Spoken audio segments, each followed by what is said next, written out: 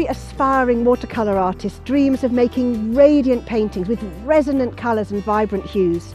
This film and my book, Watercolour Rainbow, explore and explain the glorious pigments in your palette so that you can use them to maximum effect. Colour is one of the chief attractions in paintings. The wonderful pigments, transparent washes, and the vibrant hues of watercolour make it a delicious medium both to paint with and to view. A vast array of colours and tones can be made simply by adding water to pigment, enabling paintings of breathtaking clarity and unique character. However, this easy access is a bit deceptive. Sometimes the promise of radiant colour ends in muddy, dull watercolours. You will see that watercolours are actually made more colourful by limiting the numbers of colours you use in any one painting.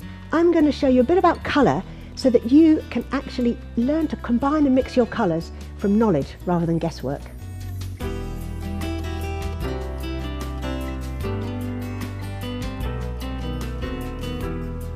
You've got to know when you're mixing your colours what set of colours to mix. It isn't just the hue, it is actually the property of the watercolour that makes it right for the mixture you're doing.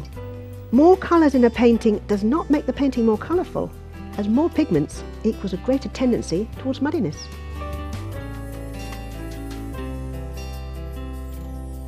Once you understand the way watercolour works and the characteristics of the pigments, you'll have a better chance of making those watercolours you dream of.